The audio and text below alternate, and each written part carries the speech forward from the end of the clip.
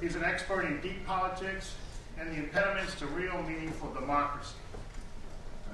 With that, I could keep going on and on. I think I'll just, without further ado, introduce Mr. Russ Baker at this time. Help me welcome him to the podium.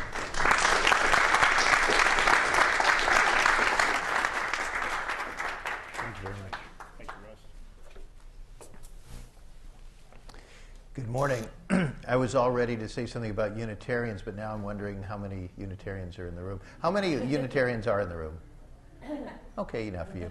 You know, when you watch politicians, you know how they always try to pretend that they know you personally, that they're from your particular town and so on.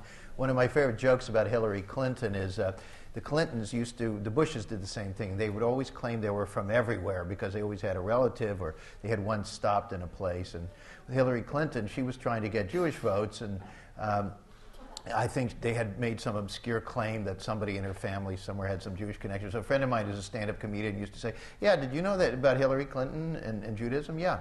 Hillary Clinton's aunt was once married to a guy whose brother-in-law ate a corned beef sandwich. So here's mine. I live in New York City, born in California, however, and I lived, I'm proud to say, in San Francisco for several years. I always like coming to San Francisco. One of the reasons is when I'm in New York and they say, oh, where are you headed? And then I say, oh, well, see, I said, I'm going to LA, and they say, oh. And they say, and then San Francisco, and they say, oh, great. So that's always fun for me. And of course, Unitarians, I mean, who doesn't love a Unitarian? I mean, Unitarians always seem to me the greatest people. They're always very kind and well-meaning and thoughtful. Now, I'm sure you're going to say, well, I know if you aren't, but my experience is they're awfully good people. I was actually thinking of printing up some buttons to bring them that said, have you hugged a Unitarian today? So I didn't get a chance to do that, but speaking of hugs, I think we all need hugs right about now because aren't you feeling a little overwhelmed with the world? I know that I am, and it always takes me a little bit of an effort to get out of bed each morning. And I think one of the reasons that we feel overwhelmed is because so much stuff is thrown at us all the time. But unfortunately, the stuff that's thrown at us is not material that we can do anything with. This is a kind of a big issue for me these days, how we're given information that, A, I wonder if we should really even call it information, and B, if it's anything useful, comprehensible, or actionable. And it seems to me that there are kind of two things going on. Some of you got the theme that you were told that I was going to speak about. The other one, I think, that they mentioned on KGO last night was the news you don't get. And it seems to me that there are really two areas we might focus on here. One is briefly, I only want to do it very briefly, is the presidential election, because I think that's all about all the time we should give to it. And then the other is the tabloidization of life. Presidential election, you know, it's funny, people, when they hear that I'm a journalist, they say, oh, you must be really excited, 2012, you'll be busy.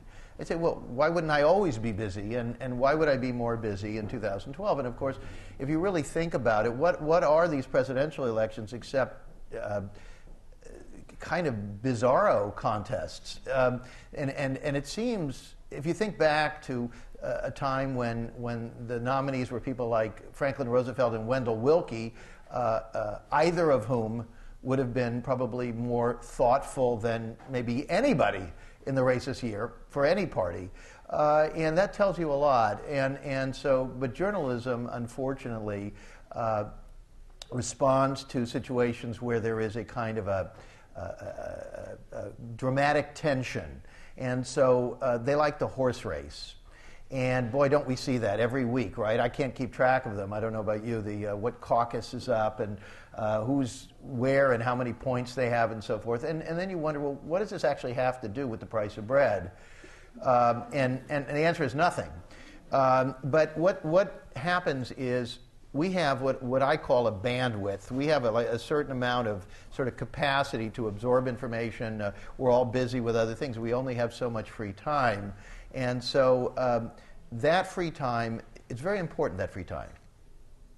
And it's very important how we choose to spend that time as citizens in educating ourselves. And I am struck by this constant barrage, A, the presidential campaign, and the B is the tabloidization. And every week, and I'm not saying these stories don't have some importance, but what are we talking about this week? We're talking about this young fellow who was killed in Florida. But if you think about it, it's not the only thing going on in the world. That's not the only person being killed, and yet that's the only killing that we're talking about. And it fills up. If you turn on your television, MSNBC and CNN and NPR and so on, that's all they're talking about. And this distresses me greatly, because if you start trying to talk to somebody about something else, they'll say, no, I don't have time, I got to go. And then think about that. Think about the consequences when all of us are focused every week. The week before, it was the tragedy in the dorm in Rutgers. A young student who was gay, his roommate was spying on him. The week before, I can't even keep track of these. Rush Limbaugh with the contraception and so on. It's not that contraception is not important. It's not that the rights of this young gay man is not important. It's not that the Trayvon Martin, that this tragedy is not important in and of itself. But what happens is they get exploded out of all proportion, and no meaningful action comes out of them.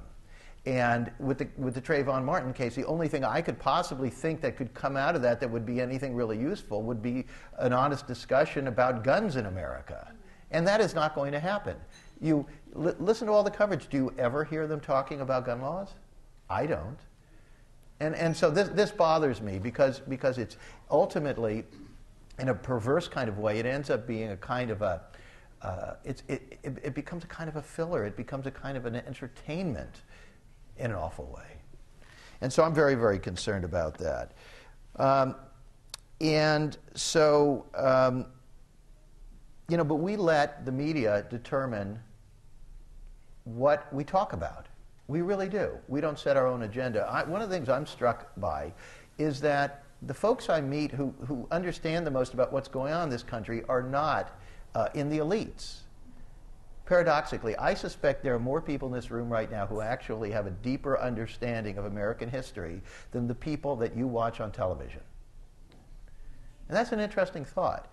Because, you see, the so-called chattering class, the people who we turn to who have all of the right credentials, the right degrees from the right schools, and the right resume and so forth, many of them don't have the time to read. And I've had conversations with U.S. senators who said, gee, I've heard about your book, it sounds really interesting, could you give me a 1-minute summary of it? And they say, I don't have time to read books. And I said, well, we did send it to your chief of staff. And he said, yeah, I don't think he has time to read books either. And I was talking to a guy recently who works in Washington, and he said, a lot of the elected officials, frankly, are not very smart. He said, there really aren't. But at least they have staff, because the staff's somewhat smarter. But this is distressing. And so we here in this room, we have a very, very important function, which is we have to read these books that they're not going to read. And we have to sort of absorb and digest and analyze and decide what we believe, what we don't believe, which books we think are good, which aren't. And then we need to share that with other people. So I'm going to, when we wrap up, I'm going to try to come full circle and talk a little bit about the importance of that activity, the activity of us being sort of the curators, if you want, for the rest of the people in our lives. It's a very, very important function.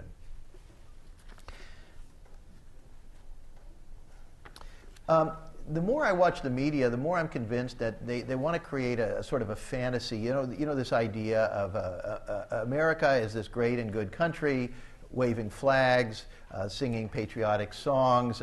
Basically, we all are gentlemen and gentle ladies, and we all politely disagree, but basically we're one great, strong country. How many times have you heard that from politicians?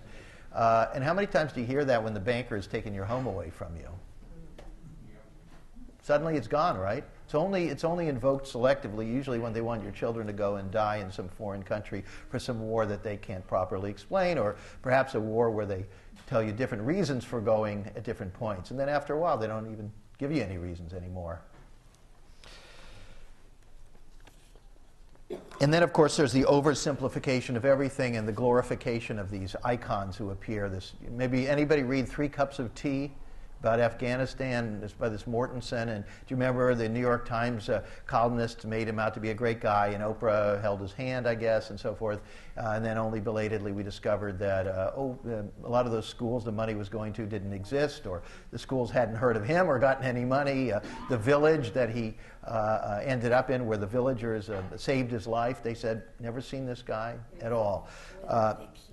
Yeah, and then the New York Times columnists didn't properly apologize. They said, well, let's wait and see. Let's take a wait and see attitude here about the guy whose house I go over to for lunch. So, yeah.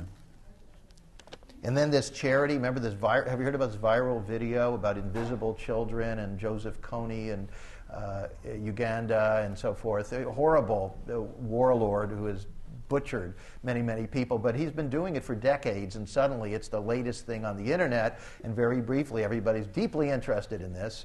And then there's some charity comes out of nowhere, and the next thing we know, the man who runs the charity is naked on the streets of San Diego, vandalizing cars and hospitalized. So I think we need to be a little bit more careful in the heroes that we choose. And then there's the liberal versus conservative thing, which I'll be honest with you, I increasingly don't buy it. I don't buy it. Because, most of us are suffering. We just identify different culprits. We see things differently. We're brainwashed differently.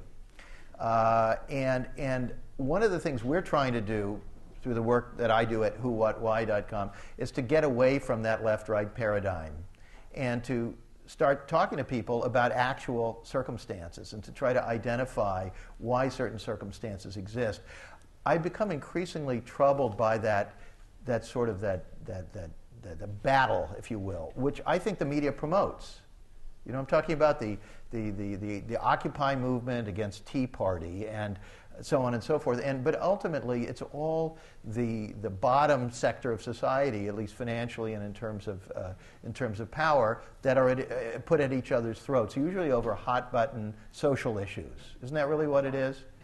And if you think about it, you have to understand it. I mean, the people who care about contraception or a woman's right to determine what she does with her body, and other people who I think legitimately have this concern about the unborn. I mean, instead of vilifying either side, you can understand that people probably come to that sincerely. And so if we could get away from that kind of pitched battle in the streets between ourselves, we could focus on where the real power is. And that's really what I'm interested in. I'm interested in the real power. And the real power is a country where 400 people have about as much money as the bottom 300 million. And then you say to yourself, well, how could that be in a democracy? How would that work? Would we willingly tolerate that? Would we willingly work our whole lives in jobs where we were told we would get a pension, or we would get our Social Security, or we would get whatever it was we were told we would get? We bought a home, and we were told as long as we did our job and were good citizens, we'd get to keep all this. And then in the end, it's all taken away. I mean, it seems like something's wrong, doesn't it? Something, really deeply wrong with it. And so that is something that has tremendously interested me, this notion that we're basically told that here's how power works. There are 3 branches of government, and we vote, right? And that's it. But what they don't talk about, what's the unofficial branch that they don't talk about? Media. Well, the media is one, and what's the other one? Corporations, right. How could you not talk about them? That's everything. Most Americans work for corporations. It's kind of like their life. They meet their mate at the Irish bar that everybody goes to from work, and on the weekend, and what's their charity? They put on a T-shirt with the name of their bank, right? And then they go jogging for some health issue that gives the bank all of this free publicity. It makes them look a lot better than they are. We don't examine these things, and this is important. To me, that's what real media would do. It would talk constantly about these things. Of course, you'd have a problem because who sponsors your program? And that's why WhoWhatWhy.com is a nonprofit. That's why we are struggling to make a go of it with the support of ordinary folks. We actually set it up on our site so people can sign up to give $10 a month or whatever they think they can give. to me, the problem is that the real story is blocked. And I'd like to talk about that for a minute. What is the real story? The father of the modern public relations industry, Edward Bernays. Anybody heard of him? A lot of you. Okay, this is quite an unusual and well-informed crowd. He wrote in his seminal book, Propaganda, and I'm going to quote from him, "The conscious and intelligent manipulation of the organized habits and opinions of the masses is an important element in democratic society. Those who manipulate this unseen mechanism of society constitute an invisible government, which is the true ruling power of our country. It is they who pull the wires which control the public mind, who harness old social forces and contrive new ways to bind and guide the world." Now, this man was for that. He was part of that. He was explaining how it works. So whenever you talk about invisible government, unseen powers, and people say to you, "You're nuts," start wondering who's nuts. How can you not see these things? There is I don't know if I have it here or not, there's a wonderful quote from the I think I don't have it, but the man who made Dr. Strangelove. There was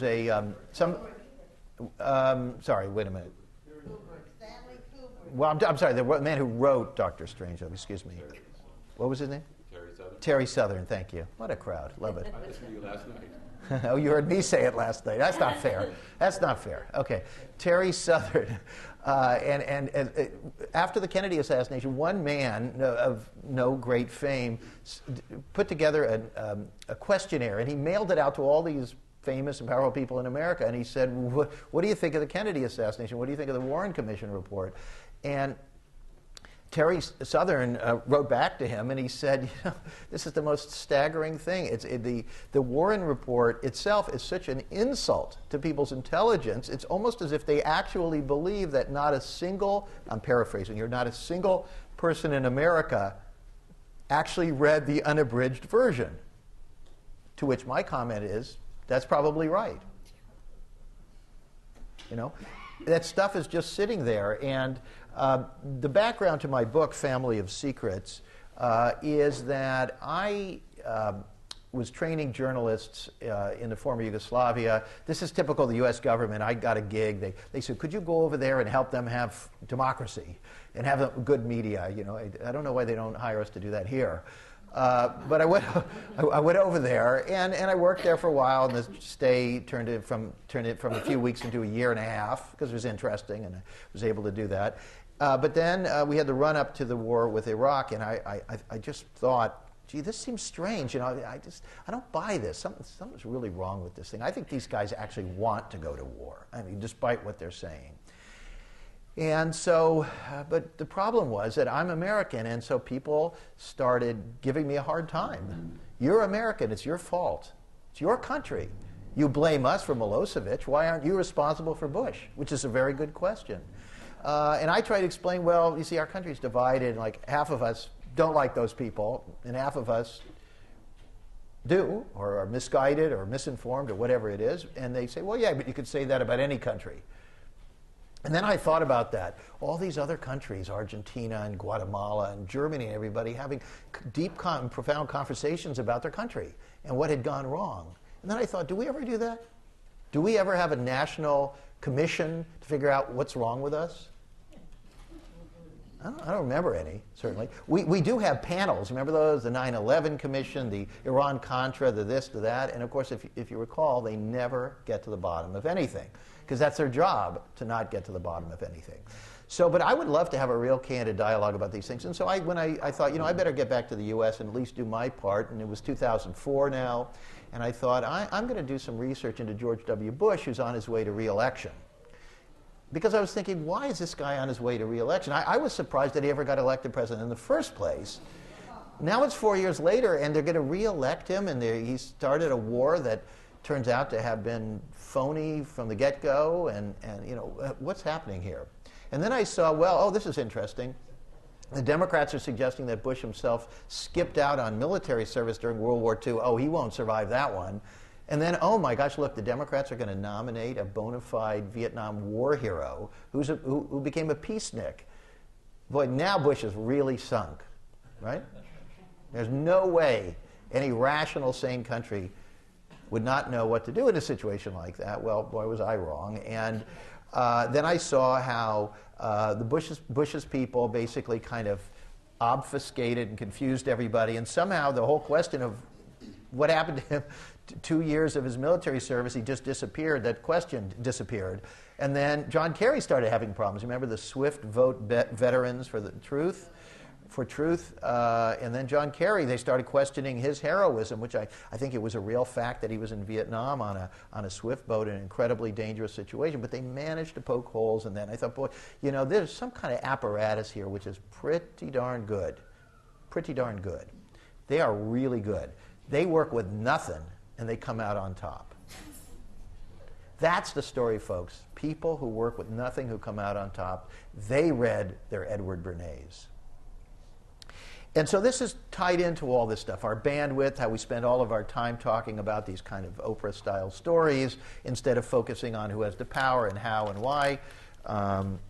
And so this concerned me. Now, with Family of Secrets, I just decided I wanted to figure out. I was finding all these strange things about the Bush family when I was doing my reporting in 2004, and I thought, there's got to be more of a story here. How did this man become the President of the United States at all? And then why did he do the things that he did? Because it all seems strange to me. I have to say that is, I think, the best kind of journalism, where you go in with a question and not an answer. A question and not an answer. And so I began traveling the country, meeting with all kinds of people, saying to them, what's the deal here? What is the deal here? I talked to friends of the Bush family. I talked to people who'd been up in battle against them, who'd been destroyed by them. I talked to journalists. I talked to labor organizers. I talked to lawyers in Texas. I talked to all kinds of people. And I said, what's going on here? And do you know, people made light of this, as if it was funny. Oh, I don't know. So I said, well, how did he become president? They said, well, I don't know. He raised a lot of money. Well, why did those people give the money to him instead of to somebody else? I mean, there are Republicans who are articulate and thoughtful, and you may or may not agree with them, but they love their country, and they seem to have earned their living fairly honestly and so forth. And so I thought, why him in particular? Well, nobody could answer it, and nobody was interested in the question. That's amazing, isn't it? Not to be interested in the person who ran our country for 8 years and about all of the things that he did. And so as I worked on what became Family of Secrets, the years passed. I spent 5 years on that, and people said, your book should have come out earlier when he was running. And I said, well, we wouldn't have known what he was going to be. And they said, well, then you should have had it out when he was running for re-election. I said, but there were other books that came out then. And they said, well, we don't care about him anymore. And so Family of Secrets came out basically the end of 2008 to beginning of 2009, and we had the biggest problem with the media because people said, well, we're moving on. We don't care about him anymore. We have Barack Obama. We have hope. We have reform. Everything has changed. And I said, he seems to be a decent guy, I guess, but I'm not so sure everything has changed. I don't see how that would work. Because those guys are there, 4 years, 8 years, or in the case of a John Kennedy or an Abe Lincoln or whatever, foreshortened. But who's always there? Who's always there? Big money is always there, aren't they? And then all these people in these secret organizations we don't understand anything about. Who here knows very intimately the history and the actual internal origins of the FBI? Somebody's going like this. We'll see. Who knows the actual origins and the reason for the creation of the CIA and who did it? And the same guy's going like this. Okay. He may have a stutter, I don't know. Okay, so I didn't know these things, even though I thought I did. And in the course of reporting Family of Secrets, I learned all these things. It absolutely blew my mind. They changed my understanding of almost everything and caused a woman to call KGO, which I was on last night. How many of you heard me on KGO last night? Wow, a lot of you. Okay.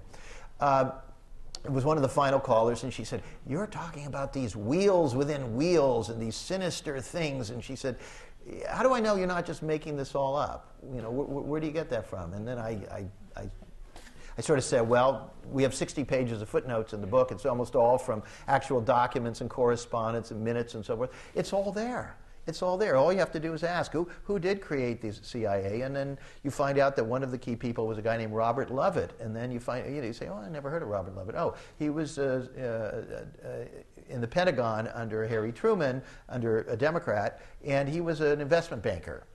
And who was his business partner? A guy named Prescott Bush. And he was the grandfather of George W. and the father of George H.W., okay? And who was another partner in the firm? Averell Harriman. And Averell Harriman was an advisor to Johnson and Kennedy and Truman and Roosevelt. And who was another person there? Oh, it was this Republican, and he was in the Eisenhower administration. And Prescott Bush was Dwight Eisenhower's golfing partner.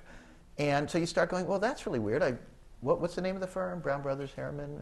I'm not sure I've heard of that. Well, isn't that interesting that their partners are in every administration, every single administration? And this is what journalism needs to be doing. It needs to be saying, who are these people? Who's Tim Geithner? How does he end up? Why does Obama appoint these people? You see, because they say, well, he appoints them because they're the most knowledgeable. Something. Well, here's my question. How does Barack Obama know who's the most knowledgeable person? Personally speaking, I'm not knowledgeable enough about economics to know who the most knowledgeable person is. Although I can tell you this, it seems to me that in this country, the possibilities and in the world are extremely wide, aren't they, of what actually could be done theoretically. And then I wonder, why is the full range of options between the Democrats and the Republicans? If you're on the right, it's Morgan Stanley, and if you're on the left, it's Goldman Sachs. I mean, you know, why does nobody go to jail no matter what they do? Why are the laws written in such a way that what rich people do is just never illegal, and what poor people do when they're hungry is illegal? You know, how do all these things work? And so, to me, that's real journalism. Those are the questions we need to ask. How are we doing on time?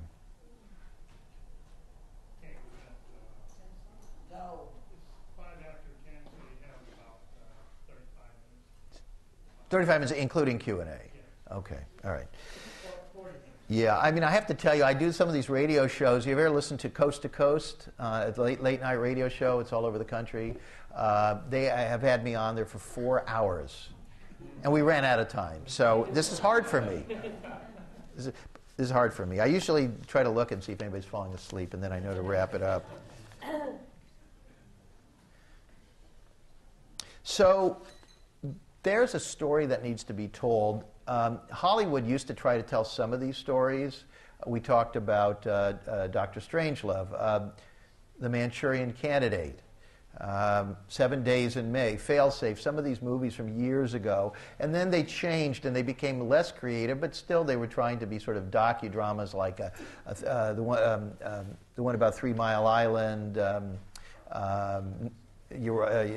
China Syndrome, Norma Ray. I mean, you could probably name others, you know, about a coal miner's daughter, what have you, you know, trying to address issues in American life and in the world. And I just spoke in L.A. to a gathering of people from the entertainment industry, and I said, look, I mean, really, what is your industry doing now? I mean, they're all about superheroes. I mean, literally, they have one superhero after another, and you have to think about what's happening to our country and our mentality that we all want to escape to people with magical powers. And again, I see this as sort of sinister because actually you don't need superheroes because we're all superheroes in a way. I mean, we all have powers. And people always say to me, well, what can I do? You know, I love what you say, but in the end, I feel a little discouraged because what can one person do? And I say, well, actually, everything in the world has been done by one person, hasn't it? Every vaccine, every article of clothing, every car, every new advance, every stirring speech, it was all one person. I mean, what is accomplished by committees? I mean, not a lot. I mean, who really wants to go to meetings, per se? You know, they tell you in business now, try to have as few meetings as possible. So it's not committee, it's individuals. It could be individuals working together in a case like this. Movies. A couple of movies I like because they raise some of these issues more recently. Anybody seen The Truman Show? Jim Carrey, where he belatedly realized, I don't know if I should spoil it, maybe you want to rent it, but anyway, he realizes that his life is, it's a charade, it's a facade. Another one would be The Matrix, which is the notion that we're all sort of hooked up to this machine and we can't realize that we're living this sort of virtual reality, and I think we are. Some of us, unplug from the machine, or swallow the red pill, and I think the kind of people who are here today probably do. And so we have a special responsibility because we are sort of the vanguard. We're the people who have to do that extra work. And I've been, lately, one of my favorite things is going after liberals. And the reason I go after, when I say liberals, I'm talking about people who mean well. They've got the right bumper stickers on their car. They've got the Prius or the electric car, maybe, if they want to inconvenience themselves a little bit more. And they mean well, but the reality is that most of us, work for what? Corporate law firms. They work at large universities, and whatever they do, we're all part of the system. And when you're part of the system, it's not very pleasant to hear bad news about the thing of which you're part.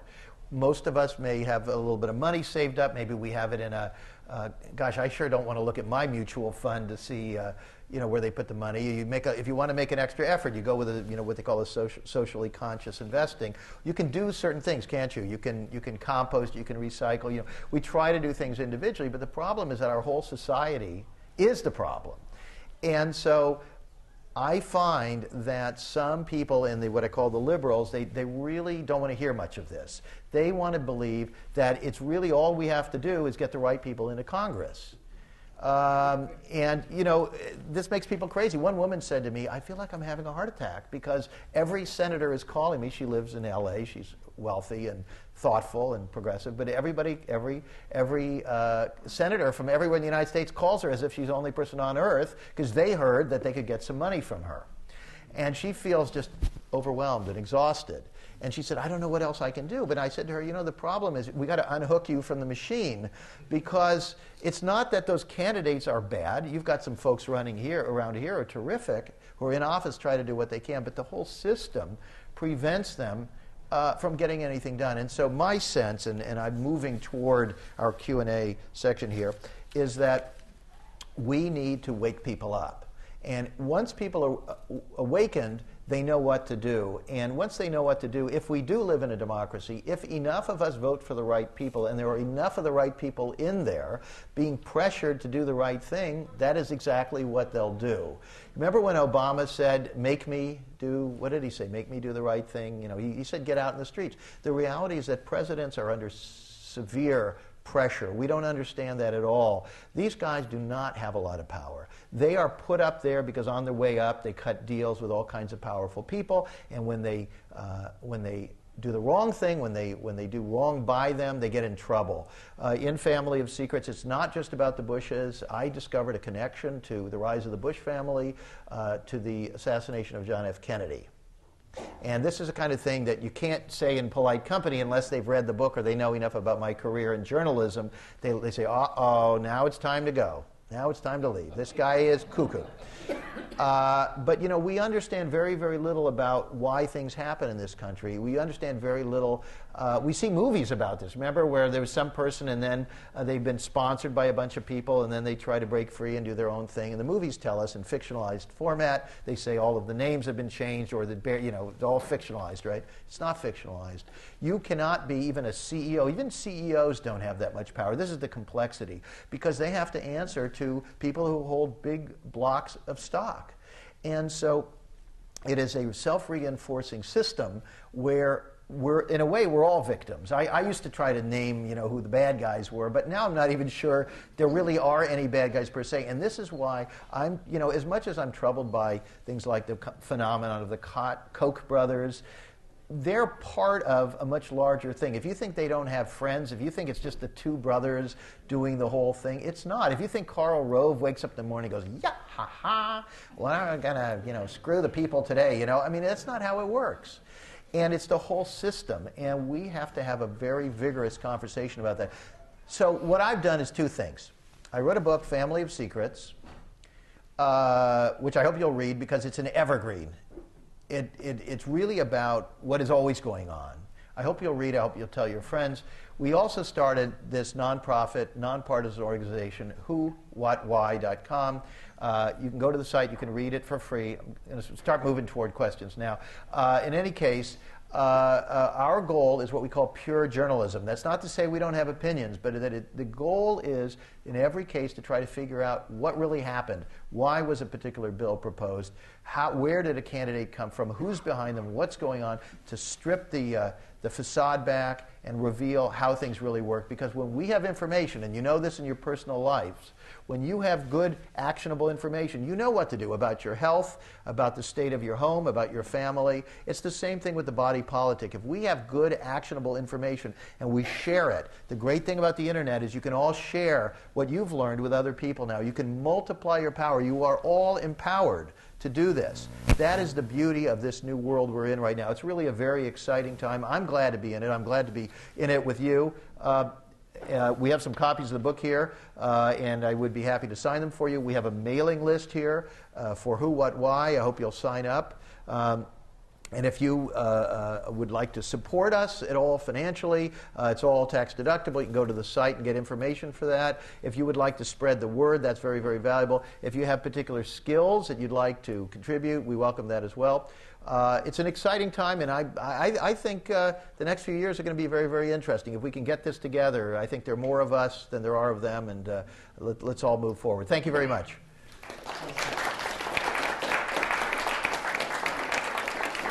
Thank you, Russ. You've really touched on a lot of sensitive subjects to all of us, and I think we're all keeping track of a lot of this every day in the news. I'd like to get started with, and I'll just ask this question. I think where a lot of us see Obama is not that much different than a lot of most of the Republican candidates in a lot of ways. And I wondered if you have any kind of vision about what that election is going to look like. You mentioned tabloidization. It seems like it might be just rich with that sort of thing, or are we looking forward to what are we looking forward to exactly? I think what the system does is it propels everything toward the center, to where the choices that we have are almost not choices at all. And this is why it's probably going to be Romney. You may have seen, if you read Who, What, Why, that we did propose a scenario in which there could be a deadlocked Republican convention, in which case the likely nominee of the Republican Party would be Jeb Bush. This is real. If he is not the nominee this year, it's looking increasingly unlikely. He probably will be 4 years from now.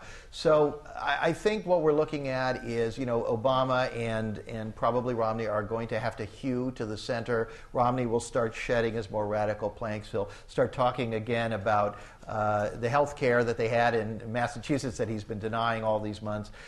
American people in the media are tremendously forgiving about this stuff. And so we really, again, we will not have many choices. And that, of course, is the problem. So I don't see the presidential election as being something that we really want to invest all of our time in. Let's put it that way. Okay, thank you. Yes, thank you. I came a little late, so maybe you can discuss this earlier. But I have a reflex which put me on guard against you. Because when you say the origins of the CIA, you never mention, or maybe you don't believe in, that there was a Soviet threat. And when you mentioned the FBI, you didn't even mention, and maybe you don't believe in, something like organized crime. So right away, by not somehow mentioning them, it seemed like you're in some deep way biased. Could you please comment on that? Sure. Well, I do believe that there was a Soviet threat, although it was very, very complex, and not all of the people there were the same. Nikita Khrushchev was a reformer in his own system and was forced out. So all of these things are very nuanced. It's also important to know that, for example, the same people who created the CIA were secretly doing business with the Soviet Union during all of those years. They wanted the oil in Baku, Azerbaijan. I could go on and on just to cut to the chase here. It's all very nuanced, and a lot of people convince us of things. The notion of an external threat is a very powerful tool in keeping us down and keeping us asking questions. It's not to say that there was not some kind of a threat, but there's a threat from the U.S. military itself. Now, as far as you say about the FBI and organized crime, who was the leading person who said there was no organized crime? It was J. Edgar Hoover. He was friends with organized crime. So I think there are a lot of levels to these things. I would like to follow up about, instead of the Soviet Union now, there is a Chinese threat. And if you look at some of the videos on YouTube from last May, people in Southern California were saying that there were Chinese planes in the air, and that, well, my father used to listen to right-wing radio down there, and they thought the Chinese Navy was buying the terminal, in Long Beach. So since China genuinely does feel threatened and contained now, I read Bush's Brain Early about Karl Rove and started thinking about, well, who pulls Karl Rove's strings? And then I found a book in the Menlo Park Library called The Shadow Elite, and that professor starts with the Yugoslav War also. And the thing is, if you go back to, the monarchy, the European royalties and systems, so some of us follow Bilderberg, as well as the 9/11. All those things are interrelated, and it is hard to get people's minds out of a sect, which, we're in the belly of the whale, so you've been inculcated in a lot of things you've been told, and that you absorb. My friends on the left give me the critical questions about China, which they get out of the biased Western media. So I wanted to point out in The Shadow Elite. Yeah, if you could just get to the question, because we have so many people who want to ask questions. Have you heard of Bruce P. Jackson? No. He's the Lockheed Martin lobbyist for the Pentagon, and on all the websites like Global Research in Montreal, the nexus is the Treasury and the Pentagon. Okay, I think we do have to go to the next question. Thank you. If you could, try to keep your questions very, very short, just as a courtesy to everyone else. Okay. Questions, not statements. I wanted to ask you, I'm very disconcerted about President Obama's recent actions. For example, him signing the National Defense Authorization Act, HR 347, which you spoke about with Nicole Sandler recently. And a lot of the things that he's doing, I realize that presidents are not as powerful as we think they are, and they have to compromise. That's the nature of the beast. But the things that he's doing now, it seems like he's not compromising. It seems like he... So the question is, does he actually want to do these things? Well, my question is there more to President Obama than we know? Not was he born in Kenya, but does he perhaps maybe have intelligence ties that we're not aware of? Is there more to him than we know? I've been told so many stories by individuals who described when they were young and they were usually at an Ivy League school or something, some older person would invite them to lunch or something and say, what do you think about doing with your career? You seem like a promising person. And again, these are firsthand experiences. I myself lived in a place I later realized was a kind of a recruiting center. The intelligence apparatus is vast. It's vast. And we act like it doesn't exist. We talk about, this gentleman talked about the Soviet threat, but I mean, yes, there are all of those things. You're right, there are all of those things. But we don't examine our own house. We don't examine our own house. We know nothing about these things. I talk to members of Congress. They don't know anything about these things. So there is no question that there is a constant recruitment effort for talented and promising up-and-coming people. That is part of their mandate. I mean, it's not a crazy notion. It's what they're supposed to be doing. I cannot answer that question. I do know that, and you may have read this, that when Obama was at Columbia, he worked for a company that was a contractor for the CIA. Now, that company, it could have been a completely benign thing. A lot of things are benign. A lot of us do things. Some people may think that, when I was in Yugoslavia, they thought I was a spy, and I wasn't. So we don't want to read things into everything where they aren't there. But I would say this, you don't get to the top unless you play ball on a lot of different things over the years. And you know, all of this Wall Street complaining about Obama being a socialist. You think they believe he's a socialist? I mean, that's just a game. That's just a game because when you call somebody something they're not, you force them to move even more in the opposite direction. So that's all I can tell you. In 1986, I became best friends with the daughter of E. Howard Hunt, and her godfather was William F. Buckley Jr. And in the course of our friendship, she told me lots of horror stories about her father and, of course, about Liddy and all the people at that time. And it opened my eyes to a lot of what happened. Her mother, you may recall, was killed carrying a boatload of payoff money for Watergate. So it opened my eyes to things that I never had thought about that are involved in the CIA. And she always felt that her father and his group were involved in the Kennedy assassination. She said that they would discredit her. If she had credit, then she would be in danger for her life. And all of the other CIA people that she knew in the area were also... Yeah, we hear a lot of stories. You know, the people who are in those families are the most interesting ones, and there are quite a few of them who've come forward to tell stories, to say that on their deathbed, their father, their uncle, their grandfather, whatever, told them things that they were involved in. Look, I mean, what are these covert operations agencies supposed to do? That's what they do all over the world. Originally, we didn't know any of it until the Church Committee hearings of the 70s, and these things began to emerge, and America was shocked. America assassinates foreign leaders? You know, now we take it for granted, basically. But this has always been going on, and I think this went on in different forms before there was a CIA. I think it goes on in other countries. The world is a much rougher place than we want to believe. Okay, still on the theme of conspiracies. The 9/11 demolition of the buildings, like the neighboring building, I've seen films of these. There's a film made on that kind of small change, I think. And it's called, and you see these buildings coming down like controlled demolitions.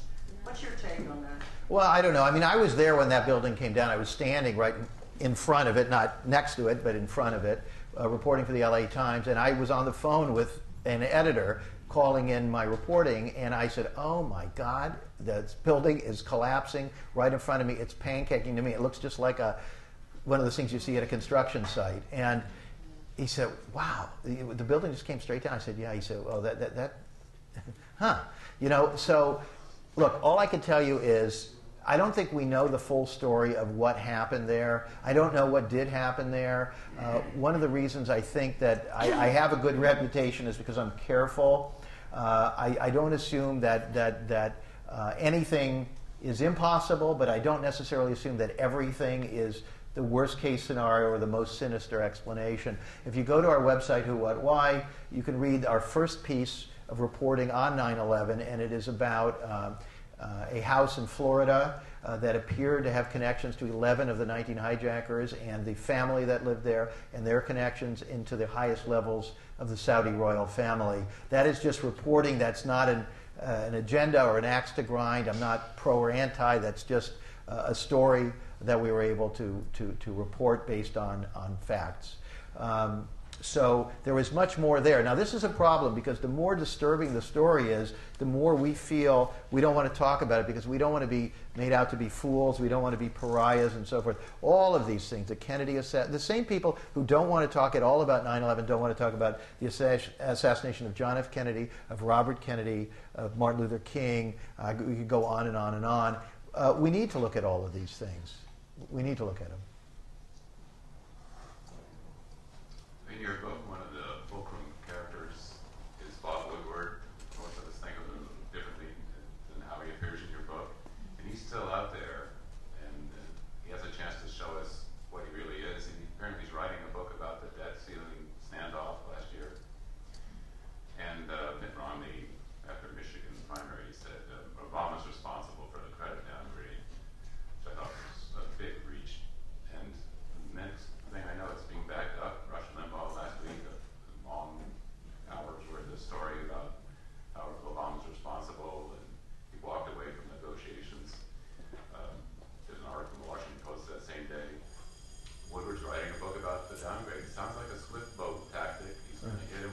Right. So your question is about Bob Woodward. Yeah. Okay. So you actually still have time to show us. Right. So this is a problem because we live in a world of myth making, and so I attended and then later taught at the Columbia Graduate School of Journalism, and I can tell you that if Bob Woodward shows up, there's a huge turnout. They'd much rather have Bob Woodward speak anywhere than me because, not anywhere, but a lot of places because he's a big name. People show up for big names. We show up for things we know about. And there is another story to Bob Woodward, and there's another story to Watergate. I discovered it in the course of doing research. And again, this was not, I grew up as a kid thinking how awful Nixon was and Woodward and Bernstein were my heroes. So you can imagine how traumatic it is for me to do research on something and then discover these antechambers of history I didn't know about. There is another story to the downfall of Richard Nixon, and it is entirely consistent with what happened to John F. Kennedy, what happened to Jimmy Carter and kept him to one term, the same kind of burden that hangs over Barack Obama, of which he is extremely aware, and that is about what happens whether you're a Democrat or a Republican and you mess with what Eisenhower warned us about the military-industrial complex. Bad things happen. And I had to completely, I don't want to say Richard Nixon was the most wonderful human being in the world, but it turns out that he was a much more complex figure. And what he was doing as president, and what Watergate was, and what Woodward and Bernstein was, and what the Washington Post was, are different stories. And it just we don't have time here to go into that, but let me just get you to think this way. What is the Washington Post? It is a newspaper owned by very wealthy people who are best friends with, they were best friends with Allen Dulles, with J. Edgar Hoover, and so on. These are the people that they're spending their weekends with. So, I mean, why are we even trusting what the Washington Post puts in there as if that they're trying to give us the truth? Why would we even assume that? And I do think there are many good people at the Washington Post. I've written for the Washington Post. There are a lot of good people there. To have a legitimate brand, you have to do good work, but you also have people at the high levels in certain situations where they want to get a message out. In Family of Secrets, read about how Bob Woodward got his job. Read about what he was doing right before he brought Richard Nixon down. That's very, very interesting. Okay, if you have a question, raise your hand and I'll put you in the stack and come around to you. Right now, it's this gentleman right here. When I was living in Los Angeles, I knew a friend of Nixon when he was living in Whittier. And when Kennedy was assassinated, he said to me, he whispered to me, "It's too bad that he was assassinated, but it had to be done. There was no other way." And I'd also like to know the relationship between the OSS and the CIA. And what about the Yale... Skull and Bones. Okay, so we'll be here till tomorrow, so I'm just going to go real fast here. About Kennedy, there was a saying, I think it was maybe E. Howard Hunt's son said this, I can't remember, or somebody said, everybody hated the Kennedys except for the people. And John and Robert Kennedy, it turns out, were going after everybody. Now, you don't hear this, you don't read this in most of the best-selling, big, thick history books. And there's a reason for that, because that's why those books get published. That's why those people get onto the major network shows, because they're confirming the same myth, essentially. There's a lot of other information out there. I mean, Family of Secrets is only one of a number of books where you can learn about these things, all documented, all of the specifics in there. Kennedy, just for example, the man who owned Sun Oil Company, the Pew family, now known for all of these good charitable acts several generations later, but he was at a meeting at the White House, and he sent Kennedy something like, called him a son of a bitch or something like that, to the President of the United States. And other people said to him, a friend of Joe Kennedy said to him, if your son gets out of line, I think it was Henry Luce, who ran Time Life, he said, if your son gets out of line, he metaphorically, he said, we're going to whack him. So you better keep your boy in line. So, yeah, I mean, these are realities. As far as the OSS and the CIA, there are a number of books about that. You can read about the back history. What you want to look for is OPS, OPC, Office of Policy Coordination, which is not in most of the books and you haven't heard of. That was the real origin of the CIA.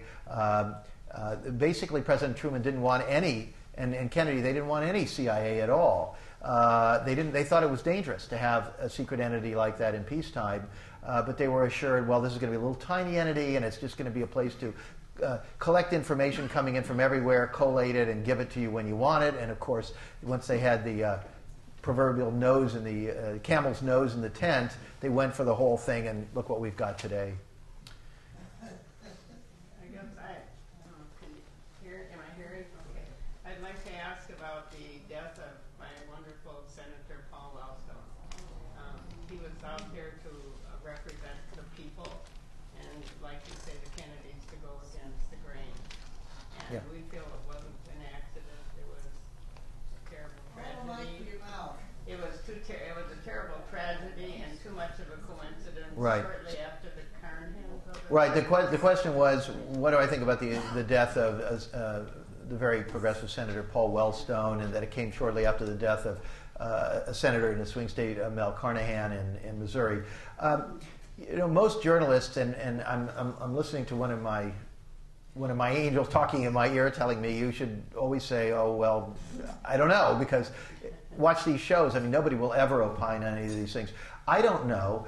I'm interested in statistics, and I'm interested in, let's take all of the deaths of politicians and let's figure out what percentage of them were pro and anti-Wall Street, of those who died in plane crashes, for example, or had a particular position on whether or not to rein in the CIA. I mean, I think that's legitimate. And I recently had some meetings with a fellow who is a Nobel laureate, one of the smartest people in this country, and he was talking to me. He was a little afraid of the subject, but he said, that's a really good subject. That's a great scientific project. Maybe we can figure out a way to work together on that. So I don't know the answer to that. I think that certainly some small plane crashes are accidents and some aren't.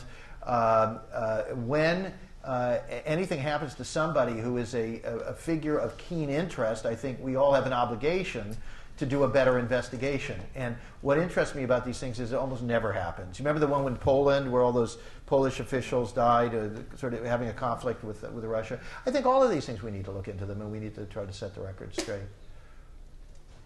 Well, why would the pilot want to die? Well, I don't think the pilot would have. It wasn't a kamikaze raid. I mean, no. What we're talking about, and I mean, look, I talk to people who work in special ops, and they explain to me that what you do if you want a plane to go down, you have a technician in there, and they do something, they loosen something, or they do something, and that's how it works. I mean, these things do happen. There are professionals, and that's their job. Next question. I'd like to ask, is it possible, with all these interests, to have a people's candidate? Wow. And if it isn't, Yeah. what would need to happen? Right.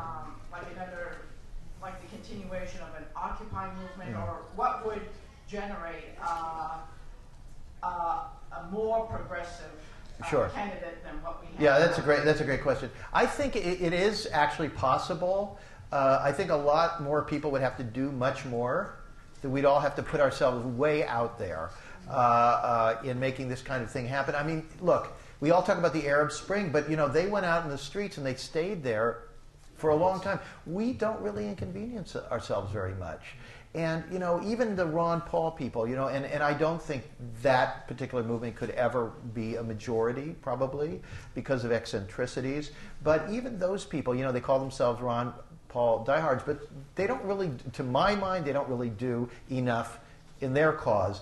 And I think that people would have to say, you know what, this is really important. I'm going to dedicate a big part of my life to whatever that candidate is. You'd have to talk to your friends and you'd have to agree, and then you'd have to go through the whole process of figuring out. It's very important, by the way, that if you have candidates who are willing to talk about controversial things and propose things that are out of the mainstream, that they be credible. And they have to make a good presentation. I'm extremely aware of that. I try to dress neatly. I try to I always say I have one foot in the mainstream and one foot out. That's very important because people look, they look at somebody and they judge them. Does this person seem, do they seem solid? And, I always like to say, the hotter the subject, the cooler the rhetoric. You know, and unfortunately, with all the talented people we have in this country, there really is never, I don't see any kind of a draft movement for any of thousands. You could probably think of them extremely thoughtful, articulate people. I mean, many of them could go up against Mitt Romney in a debate and do perfectly well. So I think we're not really taking that opportunity. If they're that smart, they don't. But when you talk about a liberal candidate, like the people that we all talk about, how do we know who is really backing them?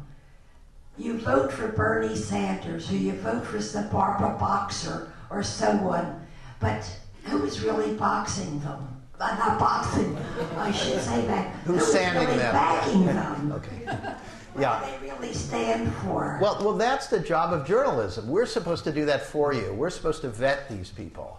And all I can tell you is I'm doing my best. That's why we started WhoWhatWhy. We hope when we have the resources and we can train a small bit of a new generation of journalists, that will be our mandate, to go into these people and to really drill down and figure out who they are. Bernie Sanders happens to be somebody who I think is pretty much an open book. A lot of these others are not. And we elect presidents without knowing who they are. I mean, one of the themes in Family of Secrets was that George H.W. Bush had a secret life as an intelligence officer decades before he was brought in as CIA director as a purported outsider. So clearly we didn't do the job on him, but in general I don't think we do the job. That's our responsibility. And you need to kind of vote with your feet and support the journalism that gives you a quality service, gives you the kind of information you need to figure out who these people are. Okay, this will be the last question, and Russ will be here afterwards selling his books and also take more questions. I know that the votes of the people don't really matter in presidential elections. Well, who are the delegates, and why don't we know really who these delegates are, and why are they controlling the election and not the people? Well, I'm not an expert on that process, although I think I actually ran for delegate when I was 21 or so. It is a process that anyone can actually enter if you get enough. This is one of the, I think, real vigorous parts of democracies. If you go and you get enough of your friends to show up and vote for you, you're going to be a delegate. You're not going to be a super delegate, which are the insiders. But if you go to a convention, and I've been to the conventions, I mean, most of the people there are ordinary folks. So that's not really the problem. That's probably the best thing about the system.